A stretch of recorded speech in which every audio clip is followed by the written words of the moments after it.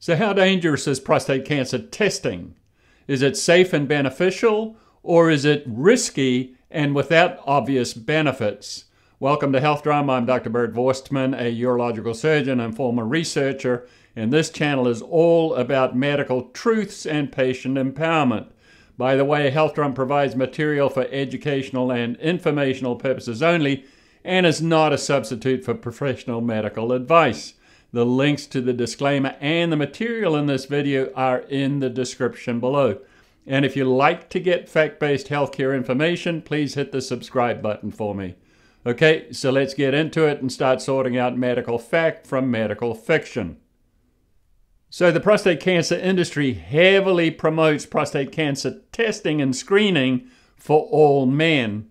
But is this supported by fact, or is it mostly fiction? So prostate cancer awareness programs commonly make these marketing claims about why men should get screened for prostate cancer. That early detection may allow early treatment, early detection may improve care, may allow better treatment options, may allow better treatment outcomes, and may provide peace of mind if significant disease is not found. Unfortunately, none of these claims are supported by irrefutable and reproducible data. Instead, these many statements are only unsubstantiated marketing claims. Another marketing claim made by prostate cancer awareness programs is that if you have any sexual or urinary symptoms, that this may be an early warning sign of prostate cancer. Now, is that fact, or is that also fiction?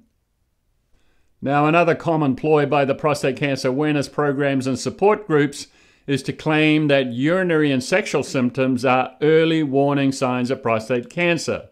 Symptoms such as poor urinary flow and dribbling, getting up at night or nocturia, erectile dysfunction issues or pain on ejaculation, blood in the urine or semen. In fact, these are not early warning signs, but simply signs of aging and prostate enlargement. These claims made by prostate cancer awareness and support groups are totally unsupported by irrefutable and reproducible data. And these claims are simply manufactured and fear-based. So are all prostate cancers equal and potentially dangerous, or only some prostate cancers potentially dangerous? So not only is all the marketing about prostate cancer fear-based, but most prostate cancers are outlived. The common grade 3 within the Gleason 6 lacks the hallmarks of cancer. Most prostate cancers grow sluggishly, taking 40 years or more to reach 1 centimeter in size from the time of mutation. In men over 65, the incidence of prostate cancer is about 60%, and most of these are low-grade and small in volume. Only about 10 to 15% of prostate cancers are high-grade and potentially dangerous. Again, most prostate cancers are outlived, and not all prostate cancers are the same. So prostate cancer awareness programs heavily promote screening tests for prostate cancer as if they're all reliable. But is this fact or is it fiction? So here's a list of criteria necessary for a screening test to be useful. The test must be highly accurate, sensitive, and specific. It must be safe and acceptable to patients. It must be widely available and cost-effective. It must detect disease early. It must lead to complication-free treatment that's successfully proven to extend life. Okay, so let's see how the tests used for prostate cancer screening stack up. So we've just seen the criteria necessary for a screening test to be useful. In great contrast, the prostate exam, digital rectal exam, or DRE, is highly unreliable and has poor diagnostic accuracy. It is operator dependent, meaning different practitioners are going to feel different things about the prostate and have different interpretations. The prostate exam has very poor sensitivity and poor specificity and has a high false positive rate. Additionally, it fails to detect prostate cancer in its early stages, and all in all, the prostate exam is a highly unreliable screening tool.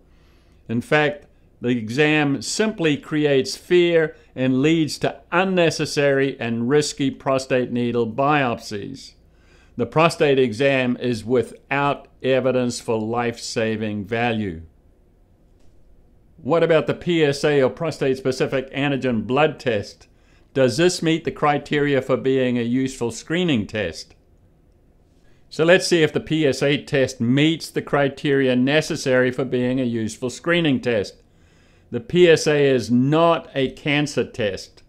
The specific label in prostate-specific antigen is a barefaced lie. It's not specific for the prostate or for prostate cancer. It has about a 78% false positive rate. Some high-grade prostate cancers produce little or no PSA and so will go undetected. The PSA is elevated mostly by benign activities, and most prostate cancers are detected because the PSA was elevated by the BPH and not the cancer. So all in all, PSA screening has no survival benefit, and abnormalities with the prostate exam and PSA test invariably lead to an unreliable MRI and risky prostate needle biopsies. Remember, the references to all of this material are in the description below. So the prostate MRI is often marketed as a game changer, but is this fact or is this fiction? So the performance of the MRI is far from perfect and carries significant limitations. The MRI does not diagnose cancer. It only shows areas that might be suspicious for cancer. It's associated with false negatives because areas of cancer smaller than 5 millimeters may be missed. Some cancers blend with normal tissue or may be anteriorly located in the prostate and difficult to identify. The MRI is associated with false positives such as prostatitis or inflammation of the prostate, BPH nodules, scar tissue calcification, and so on. As well, studies show that there is often disagreement between radiologists, which leads to inconsistent patient management pathways. So continuing on with MRI reliability concerns, the MRI can create a false sense of security in that some significant cancers are missed. The high false positive rate can trigger unnecessary biopsies. The MRI favors detecting the least dangerous cancers, leading to an overdiagnosis of harmless tumors. The MRI is expensive, and the MRI has no proven survival benefit. What about the prostate needle biopsy? How reliable is that test? So almost invariably, patients caught up in the prostate cancer screening trap will wind up having a prostate needle biopsy, either so-called targeted of certain areas in the prostate if big enough, or a random biopsy of the prostate, or both targeted and random.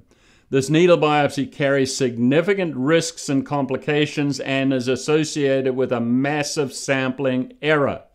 Typically, only about 12 needle cores are taken, and when the volume of these 12 cores is measured against the volume of the prostate, only about 0.1% of the prostate is being sampled.